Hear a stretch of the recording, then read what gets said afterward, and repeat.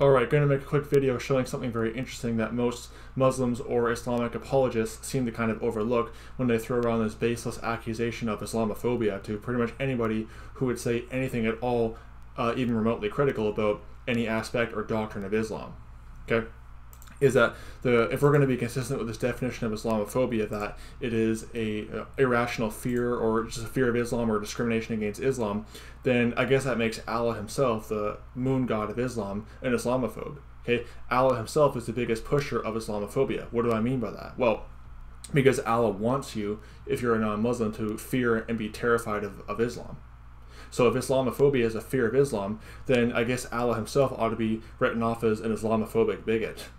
Yeah, this is Quran chapter 8, verse 12. It says, "I will cast terror into the hearts of those who disbelieved." You know, that's Allah himself talking. Then also you have Quran 8:60, which you may terrify the enemy of Allah, it says in that text there. You got Quran chapter 3, verse 151, "We will cast terror into the hearts of those who disbelieve," you know, promoting terror. There's Quran 33, verse 26 to 27, "and cast terror into their hearts," it says. So it seems that Allah himself wants you to be terrified of Islam.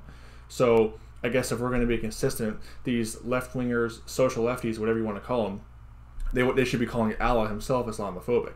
You know, they also maybe should be calling the angel of the Lord Islamophobic too, since he identified Ishmael as a wild man in Genesis chapter 16, verse 11 to 12. So of course, the angel of the Lord would be called Islamophobic, as would every single prophet, because they would say that Islam is a false religion it's basically the spirituality of Ishmael, I'll put it that way. But anyone who tries to say, oh, you're Islamophobic, just show them the verses of where Allah wants you to fear Islam if you're a non-Muslim, and just say, well, if I'm Islamophobic, I'm just simply doing what your Arabian pagan moon idol wants me to do. So, just a good way to counter these ridiculous accusations of Islamophobia, which are basically used to silence any kind of legitimate criticism of any aspect of Islam. You know, plain and simple. So anyway, don't be deceived by Islam, and don't be deceived by all the liberal left-winger Islamic apologists, which, you know, they're just a whole insane of their own. But anyway, don't be deceived. May the grace of our Lord Jesus Christ be with all the brethren. Goodbye.